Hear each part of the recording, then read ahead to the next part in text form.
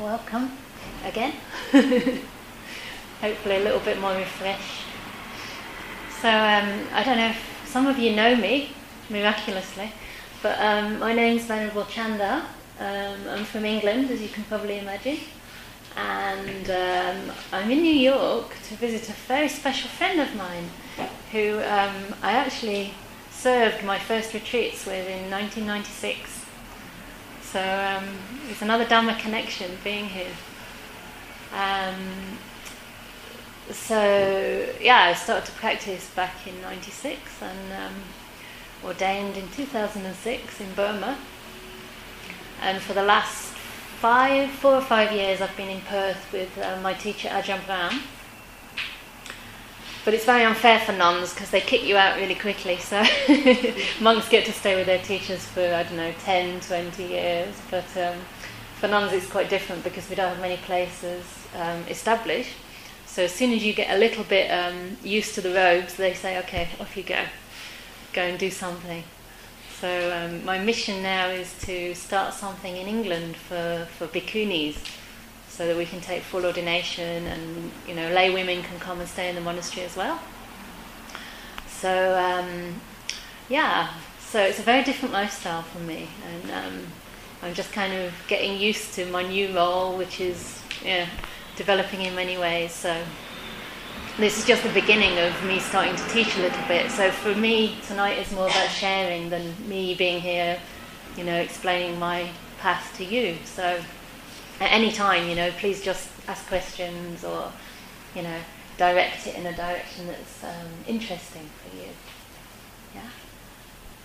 So I thought we'd talk about the soft mind, which is maybe a slightly unusual concept for people. It is mentioned in the suttas in many places because the Buddha says that a soft mind is one that's free from hindrances, and it's not only easily attains samadhi, which is stillness, but it's also a product of samadhi. So when we practice to calm the mind becomes very soft. It doesn't mean it just becomes like a blob, that runs all over the place. It more means that it's malleable and that you can use the mind in any way that you want to. So rather than being kind of controlled by all the hindrances, you know what the hindrances are, I imagine. So the things which disturb our mind, not only our meditation, but our mind in everyday life. So forces such as sensual desire, when it's very intense, and we feel like compelled to get something or to have something, Even a chocolate cake suddenly appears like the solution to everything, And then ill will is the second one. And it's interesting, ill will is quite nuanced actually. People feel that it means anger or even hatred, it's sometimes translated. But it comes out in so many ways, and that's another reason I wanted to talk about the soft mind, because so many of us are very hard on ourselves, And we actually have a very subtle underlying aversion in our attitude to experience, in our attitude to ourselves in many situations, but also in the practice, So we sit down and we already have like expectations and ideas of where we want to get to in our meditation, which is actually not the point at all. It's just to make peace with where we already are, which is something I learned from my teacher Ajahn Brahm. It was quite a revelation to me that you could sit down and notice that there was contentment already there in the mind. Once we let go of these preconceived ideas about how experience should be, and understand that whatever we experience is nature, it's just arising, it's not personal, then there can actually be a lot of contentment right away. So I feel that, we're all quite expert these days in the West, especially those of us who've been to meditation centres and practiced with all kinds of different teachers. We all know various methods and approaches to the practice, but to me, focusing on attitude is really key, and it's something that you can take into anything that you do, whether it's daily life or it's meditation on the cushion, whether you're practicing body awareness or breath meditation or metta, which is almost like a direct cultivation of these beautiful states of softness and acceptance. So really looking at the attitude, with which we meet experience can be quite transforming. And I think it's the heart of the Buddha's teaching, because it's in the attitude that there's the freedom to actually release some of the clinging that we have towards experience. So rather than things having to be just the way we want them to be, which is very difficult, it takes a lot of work, or sometimes people spend their whole lives, trying to arrange things that way. We're very careful with our friends, very careful with, our partners, but people change. Or we have one view of the person, and then when you live with somebody, it's quite a different thing, So we can't always control that. But what we can do is not control, but we can influence our attitude if we notice how we are actually contributing to the problem. So I was on a retreat quite recently, and I was doing a lot of metta practice, and at first the metta was going very smoothly, like a lot of metta coming up, and sometimes sending it to one or two people, sometimes sending it to all beings in this direction, or they classically say, in the front and sides, behind. And then after about 12 days, something happened in the retreat centre that I didn't really like. It meant a disturbance to the retreat, and then something was triggered, So all these things started to come up from the past, and about difficulties in the project, and how it can be. And I told my teacher about it, and he said something very nice. He said, you have to learn that, worry is there, but you're not worried about the worry. He said excitement can be there, but you're not excited because of the excitement. So that's what Ajahn Brahm calls that double dukkha, which means like, in India they have bread called double roti. It means like it's twice as big as a chapati. So it's like you're multiplying it just by your attitude, by not wanting it to happen. And it was such a relief when he said that, because I always felt this teacher had kind of a very good image of me, in my practice. And now I'm telling him that I've actually got what I maybe could identify as anger, and I don't consider myself angry, And he was just like, so what? This is just nature, it's just part of the practice, it's all about how you relate to it.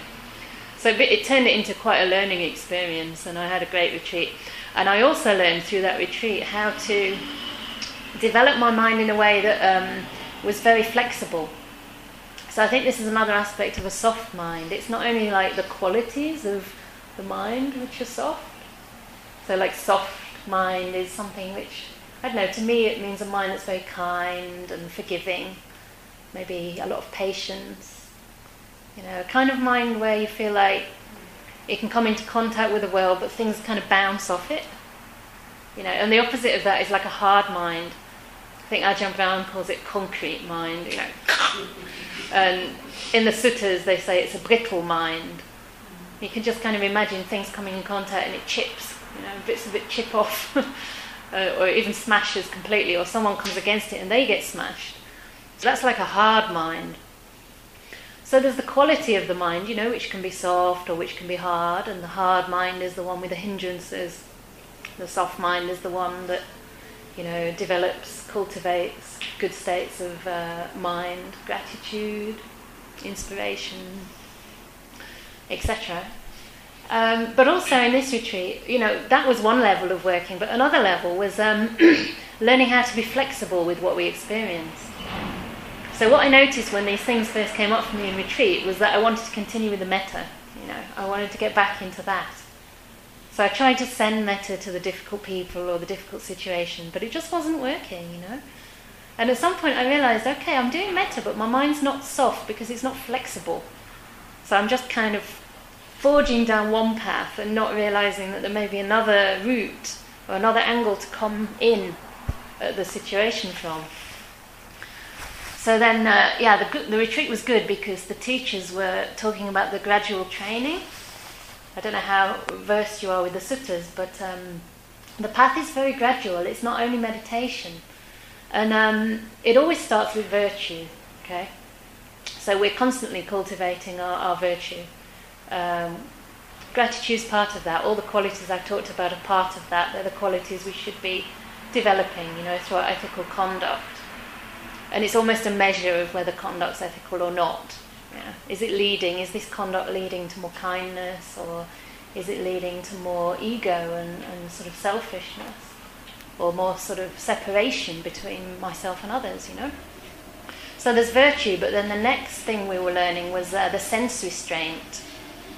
And this is quite interesting. So this is more like when you're not in deep meditation, or when there's a lot of disturbance in the mind. Sometimes it's not the time to watch the breath or to practice metta. What you need to do at that time is just guard the mind. So this means putting the awareness at the senses, right? So for example, I walk out of the meditation and the thoughts start happening. I notice, okay, these thoughts are coming in, like what is the effect on my mind? So at that point, you're just watching, and you're just kind of, in a way, keeping them a little bit at a distance. Yeah? So you're not letting them come right in and become the focus of your mind. And the same with sights and sounds and smells. Guarding the senses kind of means like not going into detail with these things, like allowing them to be there, but a little bit at a distance. So this is very helpful, when things are coming in. There's a nice sutta in the text that says it's like the cow is used to grazing and eating grass.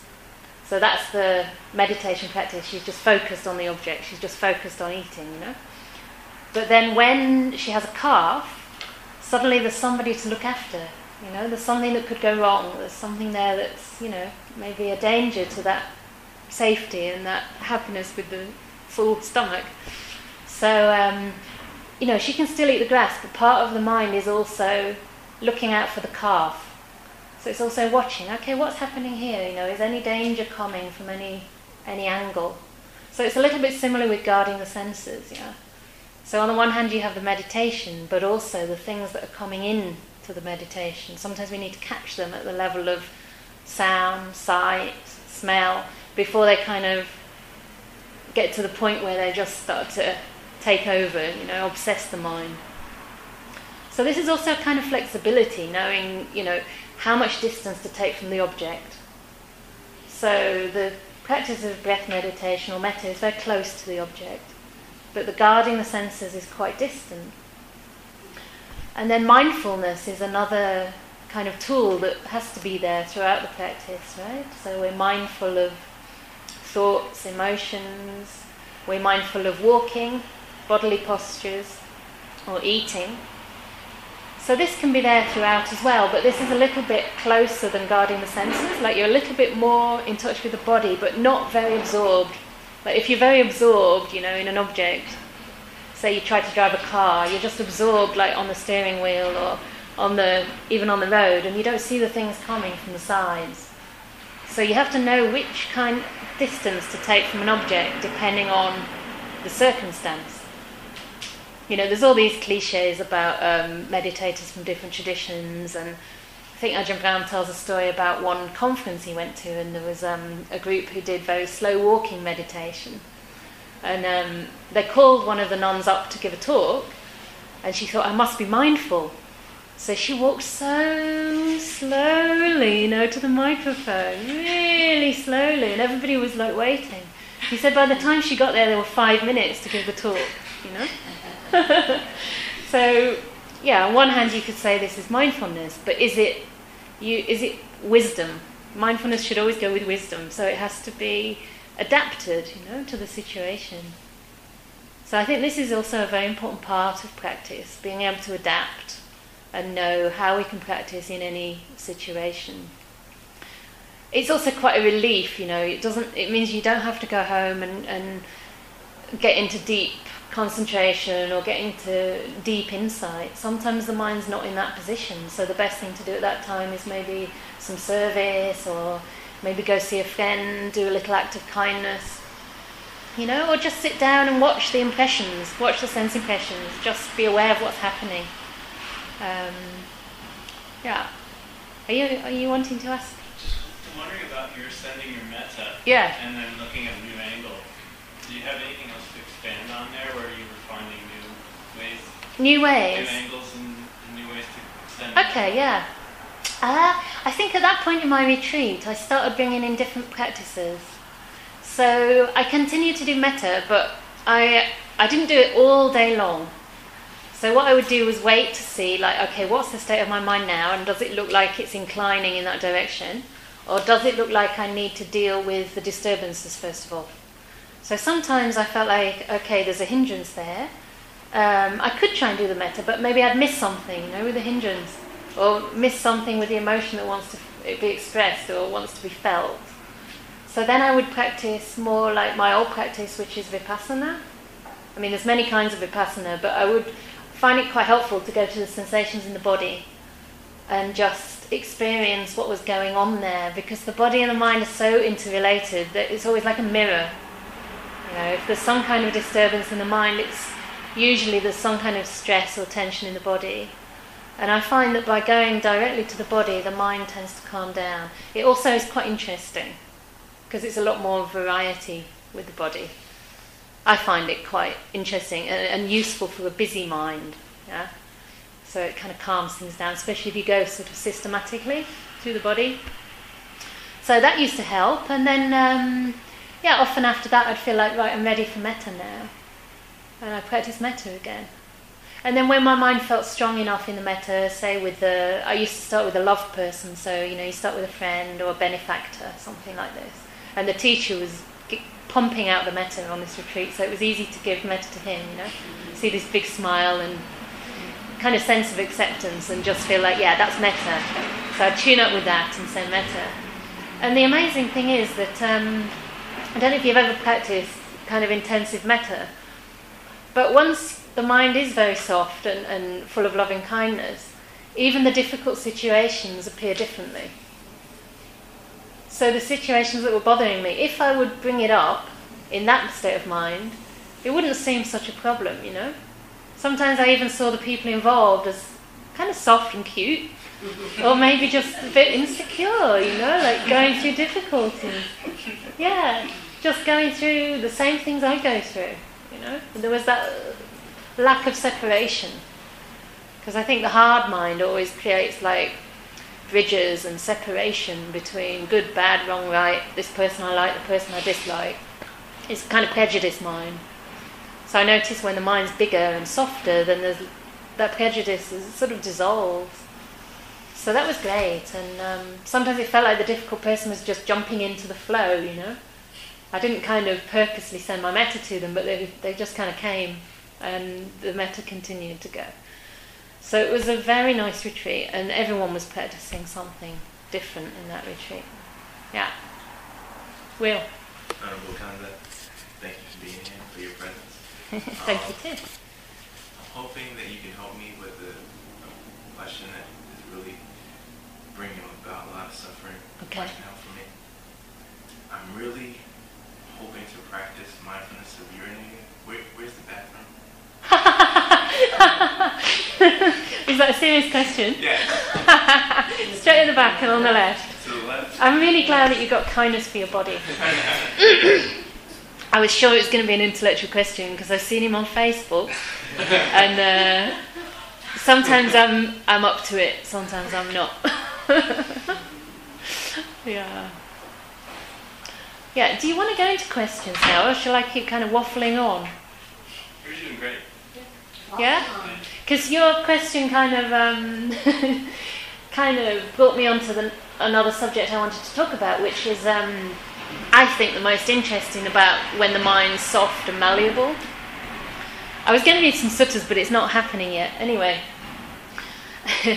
So, especially with the practice of metta, I find it so conducive to insight because, like I say, things look different when you've got a mind of metta. So sometimes it's like, oh, the people look different, or a situation looks easier.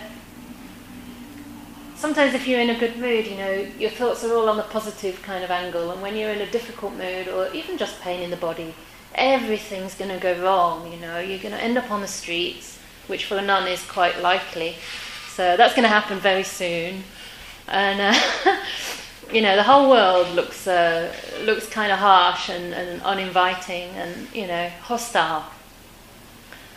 So I find this really interesting because it starts to question whether we can really rely on what we perceive, on what we think is the reality.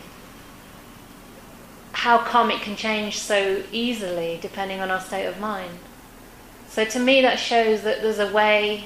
First of all, it questions what we think of as reality. Okay, this is this situation, this person is like that, they've always been like that, they'll always be like that, there's no hope,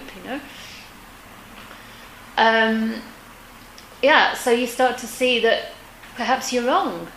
And this already brings a lot of relief to me anyway, because I'm quite an analytical person, so sometimes I can get really into that, even if it's not negative, it's really analysing. And then when I say, okay, maybe that's just wrong, it's like, the mind quietens right down. So that's really interesting. And then you start to see how, if the world is conditioned by the way we see it, then why not condition it in a way that leads to happiness? We can mould it any way we want to, so why not have a look at what kind of perceptions, what kind of views lead to the mind becoming luminous, to the mind becoming clear and bright and happy. So it's not crime, to be happy if we're getting that happiness from our own attitude, from our own kind of perception. So I really like this idea that you can see things in different ways. And the Buddha talks in many suttas about all different kinds of perceptions you can use in the practice. So my practice initially was Vipassana, which Sylvia knows about because we practice together. And there you very much focus on the arising and passing of sensations, and that can lead to seeing the arising and passing of mental phenomena as well. But the problem came for me after a while, maybe 10 years of quite intensive practice, that everything I looked at was impermanent. Now that's okay because, apparently that's the reality, okay? But what I realised was that sometimes I wanted to see it a different way. Like sometimes I wanted to watch the breath and just see the breath. And actually to get into deeper meditation, you need to see the breath more as like a concept, more as like a whole thing. It's a kind of mental concept. It's not just particles, it's a breath. So you have the whole breath, the long breath, the short breath, the Buddha talks about that. But for me, whenever I look at it, it was just vibrations immediately. And I realised that my mind, even though I thought it was soft because it was seeing this change, it was actually fixed in one perception. And I couldn't, shift it to see things in another way. So that was when I really started to question that. And also sometimes it looked as though the more I'd notice change, the more it'd change, or the faster it'd change. As if I was almost creating it, And that's quite interesting as a principle in meditation, because the same thing works for states like peace. So that's why when we practice now, I just said notice the silence. Because what you notice tends to grow. It tends to kind of become predominant in the mind. So again, it's that kind of knowing how to tilt the mind or incline towards something that's going to bring happiness and peace. Sometimes you don't want happiness and peace, you just want insight or understanding, So you have to know, okay, what does my mind need now, and which way do I need to look or perceive in order to, kind of encourage that mental state. So I think this is really key. Yes? So you spoke just now about conditioning the mind towards compassion. Yeah. And that's something that I don't really practice metta yet, and every time I've thought about practicing it or even hear the term, there's just this twing of aversion. Oh yeah. I think it's kind of related to that concept because I felt as if it's something that should arise naturally. Oh yeah. And it's made me rethink just morals and ethics in general, and I think that's something that should just arise as a human being. But can you speak a little bit about that? Yeah, sure. I think it's a natural potential of the human heart, but it's a cultivation. Like in the Buddha suttas, it's definitely in the category of something to be developed. Yeah. So the Buddha talks about it as a wholesome state, and one of the right efforts is to notice the wholesome states and not to, to keep them, not to let them sort of degenerate, but also to increase them. So there is something to be done, and there is an attitude you can adopt to look at things in a more compassionate way. So I always think of the Brahmaviharas as working in two levels. So first of all, there's compassion or metta as an attitude of mind. And that's kind of what we did in the meditation. So at least I was trying to convey, you know, that we can look at experience with an attitude of kindness and compassion, and it can change the way we experience it, actually. You know, things soften. Whereas when you look at them like, I don't want this pain, you know, it just gets harder and more contracted. So that's one way of practicing compassion, and that's nice because it's very much, it's not like a layer on top of anything. It's just wise perception, it's just wise view. And you're still very much with whatever's happening. And then the other is cultivating compassion and metta. And I always think, I think it's good to start with the attitude because we need some metta towards ourselves first of all. But then it's quite useful if you're doing formal practice to start to, like, say if you're doing metta, it's good to send metta, choose an object that's easy, choose an object that's like not too difficult, so somebody you have a very simple relationship with. Sometimes you could even choose an animal or like a little puppy or something. Or a kangaroo. I don't know if you've been to Australia, but the little ones are so cute. And they're so cute. And then you just wish well.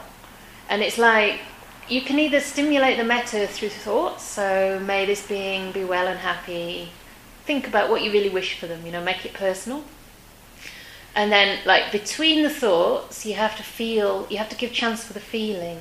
So it's not just like a mental thing, but it's like you say the thought and then you feel the heart. You kind of, it's like you're pointing the mind in a direction and you're seeing whether it wants to follow. You're just encouraging it to follow that way. But the compassion is a bit different, and this is another way that you see how soft and malleable the mind is, because it tends to depend on the object you pick. So it's kind of like love in a different form, and it's like, I always define compassion as like love's response to suffering. So it's like when it meets suffering, how does love respond? It's not really appropriate to say, okay, to somebody who, say, had a tragedy happen. I mean, one of my friends just lost her son, just very recently, and it was tragic. He jumped out of a building. He had bipolar disorder. And I had to write her a letter, you know, to say, I've heard about this, and, you know, how are you? It wouldn't have been appropriate for me to say, may you be happy, you know, because she's not happy. And that's like asking her to do something that's impossible.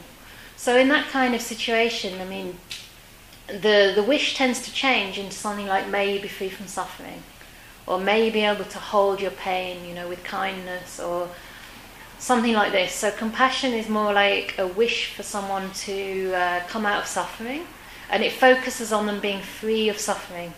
So it's not like you get bogged down in it. You focus on, like, the idea of their freedom from suffering. So, yeah. And I think you can use all of these in daily life. You can use them even as a kind of just a thought in your mind during meditation.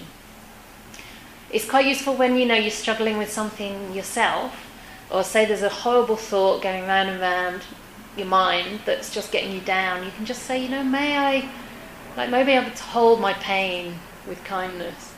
It's just like it's putting in a different thought and a much kinder thought, and it takes you out of the content. So there's many, many ways you can do it. But if you want to do it classically, like say you're on a long retreat, normally the way is to start with metta, and then to practice metta to quite a high level, like, you know, as much as you can, like until it's flowing, and then just change the object a little bit. So once I was doing metta to my best friend, and then I didn't mean to start doing compassion, but I thought of a lady who was one of my supporters in Burma, and she was a very poor lady, very old. Well, not very old, but she'd been through a lot, you know. She was actually very wise. And one of these people that's just like a salt of the earth, you know. Do you have that phrase here? She's like a rock. She's there for everyone, even though she's had terrible tragedies in her life.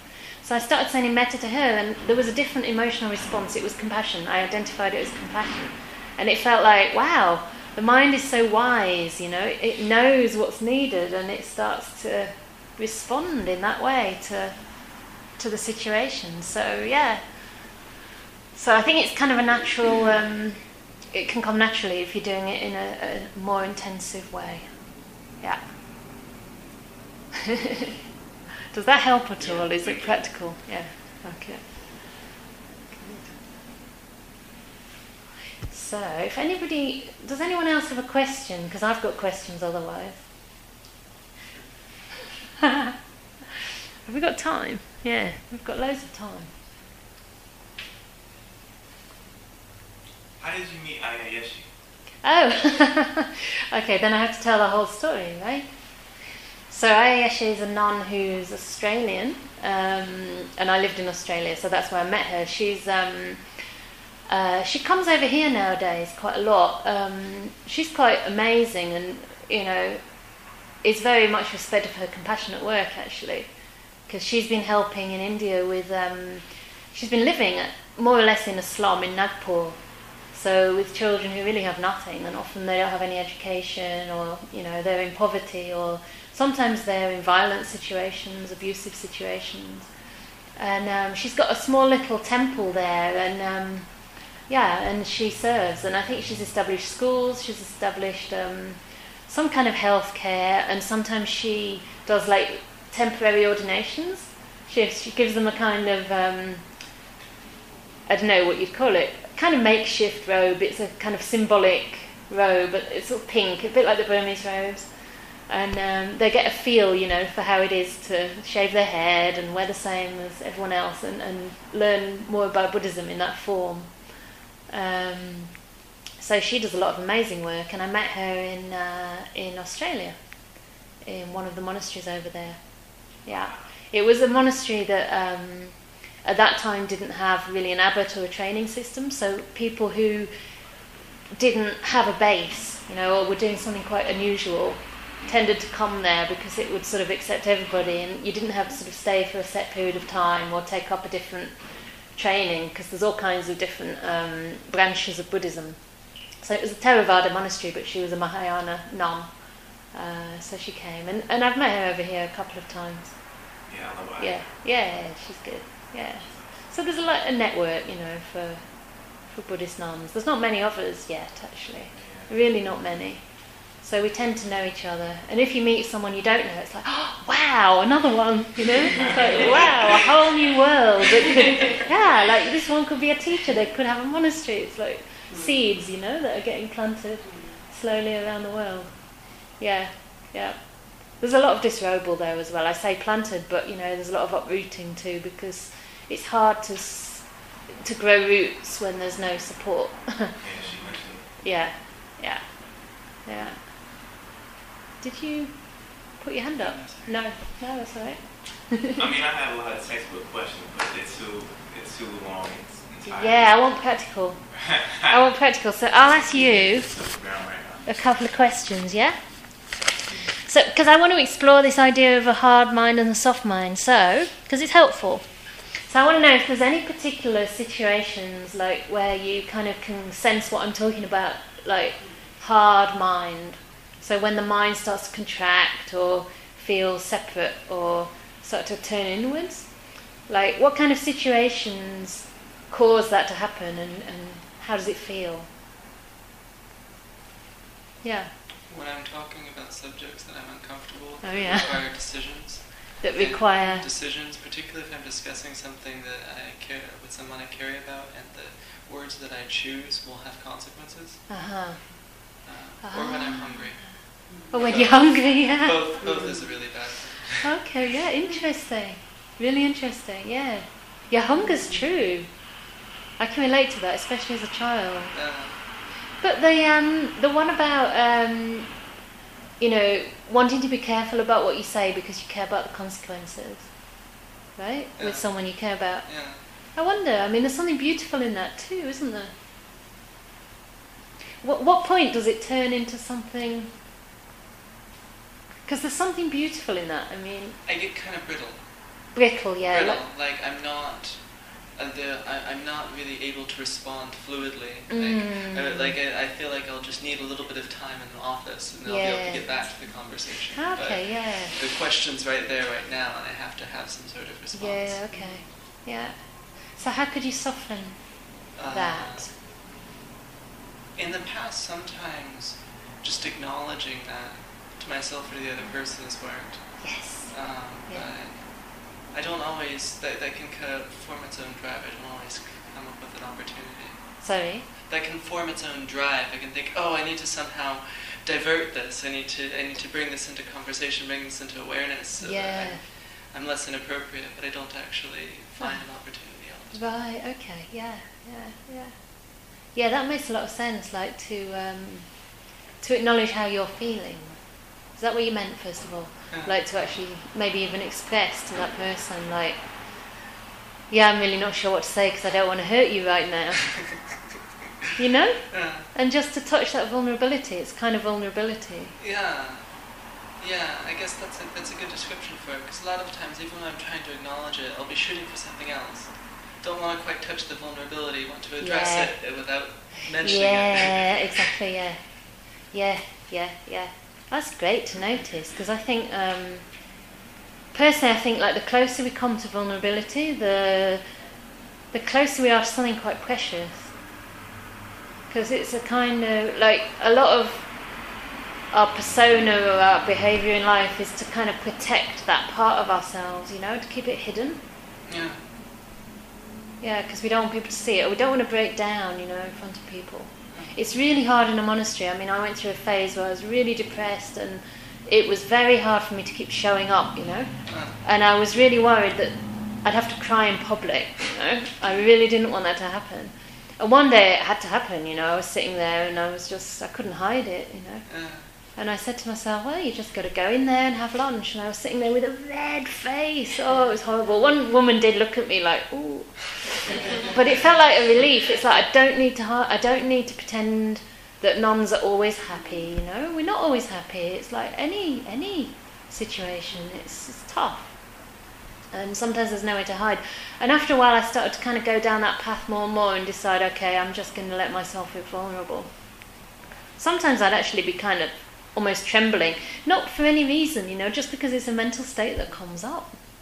And I feel like, oh yeah, I just want to stay in my hut today, but you couldn't, you know, you had to go and do a bit of work and things like this. And yeah. I remember a close friend of mine in that monastery. We became closer during that time. One day she'd said something to the community about me that was she made an assumption, and she felt bad about it afterwards. And she came to me and she said, I'm really nervous about this, but you've taught me to be vulnerable, and I just want to tell you that I said such and such and I shouldn't have said it. And I was just so touched, you know. I was like, oh, I'm so glad you could tell me, and it's just so great if me being vulnerable has helped her to be vulnerable. Yeah. So it was like a melting, you know, and since then we've been so close. It's you sort of feel like when you've gone to that sort of point where you're kind of getting a bit unstuck, you know, which happens in monastic life. It's kind of the point in a way, like the ego is starting to get seen for what it is, and that can be scary. But once that kind of happens and you meet in a much more authentic way, it's you feel very at ease with the person, you know, after that, and with yourself and because some friends, you know, you can show them only a few mental states. Other friends, you can show them more of yourself. Yeah. And we need to become our own friend who we can show everything to, you know. So we can show our whole self to ourselves. Because we have to see it all, you know. You have to see what's there before you can like understand it and then ultimately let go. Yeah. Yeah, thanks for sharing. That's really interesting. Yeah. No, I got the gift of gab. Sorry? Got the gift of gab. Me? No, me. Oh, go on then. I always got a lot of questions. Mine say no. I was going to say, because I think the initial question was about how do you develop the soft mind in harder instances, in harder situations and circumstances. And because, you know, I got my work clothes on, what I thought of initially was how in the workplace passive aggression just kind of always shows up. And it's sometimes, I guess, pressure kind of contributes to, I guess, the drive to succeed. And I'm a bit at a, you know, a little bit of a catch-22, because it's like, what do you want to do there? Do you want to, you know, bite at people? Or do you want to, I guess, try and be more equanimous and more compassionate? But if you do, if you try to maintain that intention to be harmless, people just start to eat at you. So yeah. So the question's about the workplace and passive aggression and how you kind of deal with that. Do you try to be compassionate to the people that are trying to kind of get at you, or what?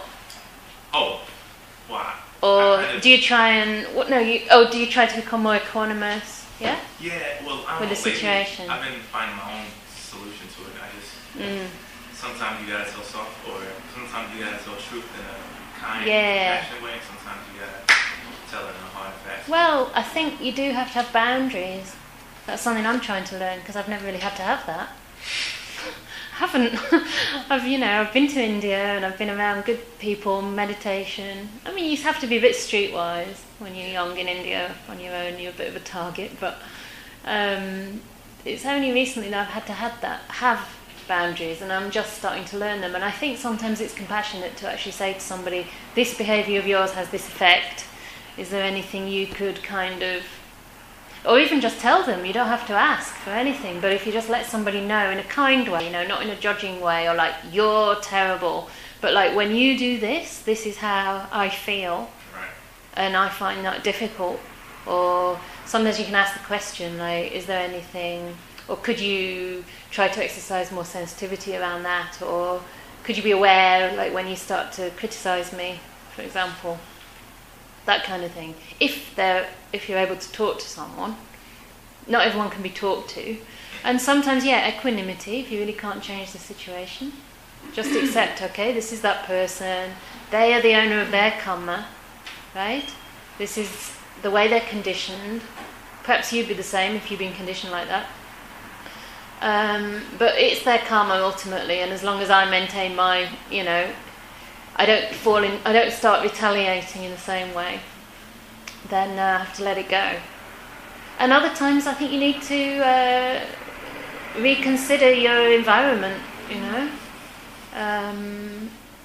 the Buddha said very clearly, I don't know if it was only for the monastics, I think it's a principle that applies in general. He said that if you're in a situation where the wholesome states are increasing and the wholesome states are decreasing and the unwholesome states are increasing, he said, don't even stay a day and a night. I think that's for the monastics. And of course you have to be careful there because, perhaps it's just a bad day. So, I do stay longer than that, but if I see over time that this is definitely not working, I've tried to change my attitude, I've tried to, try different ways, to cope with the situation. Try to check whether I feel the same in a different situation. And if I do, then maybe it's me. But if I go to another situation and it's much better for me, then maybe there's something in the situation. So then he does say, change that, And associating with wise people is like the whole of the path. It's actually a very important part of the path. Yeah. And friends. Thank you. You're welcome. Yeah. Hi. Yeah. I think another situation in which the mind really tends to close up and become tight, and I'm sure I would experience this to a greater degree if I was a person of color, say, but walking on the street and starting to get self-conscious and insecure because you wonder what other people think of you objectively as a person. Try this.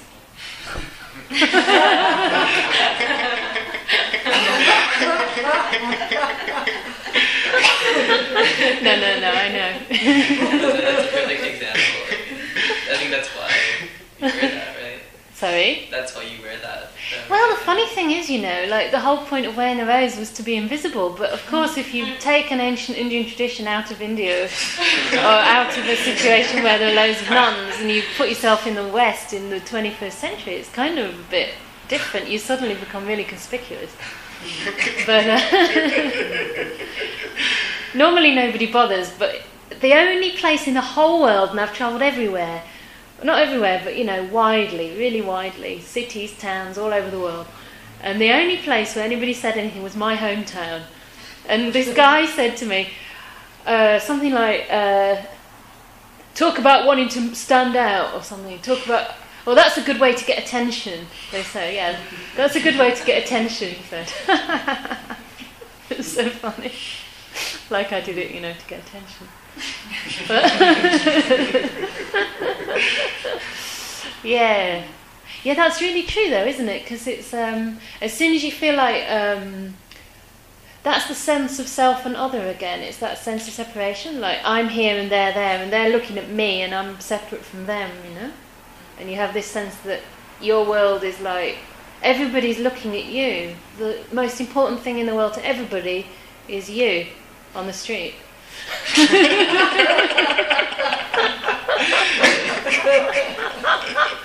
I know, I have it too. I know that feeling. It's really funny. My teacher says, there's I don't know if I can get this right, but he says something like, the first part of your life you think everybody's, you're worried about what everybody's thinking about you. The second part, or something like you're thinking about what you think about everybody else or something, because you become quite, judgmental. And then the last part of your life, you realise no one was ever thinking about you anyway.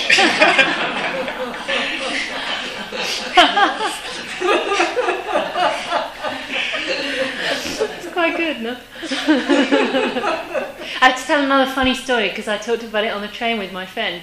Because someone sent me an email today, and she's quite a funny lady actually. She works on our project, and she said, "Good luck tonight." And I really hadn't thought about coming here very much. I was a bit worried that I'd have nothing to say because I hadn't thought about it. And I thought she meant have a good sleep tonight. So I said, oh, I just realised you meant good luck with the talk. And then she said, oh yeah, good luck with the talk and with sleep, or good luck with sleep and the talk. And I thought she meant good luck sleeping while you talk, like good luck. Or something like that. Anyway, then I remembered that there is actually a story about a monk who was so relaxed and so at ease with himself that he was actually giving a Dhamma talk and he fell asleep. It's a true story, and he fell asleep during the Dhamma talk. So that's how relaxed he was. And then when he woke up, he started just from the same place where he left off. Oh, it was really funny. And then I was thinking, is that a soft mind, or is that just like a drowsy mind, or what? Yeah, it's a sleepy mind. I think I concluded to myself that like a certain amount of relaxation is a soft mind, but if you're going into drowsiness, it's again one of the hindrances, yeah? So actually it's a hard state because it's a fixed one. You don't have any choice anymore.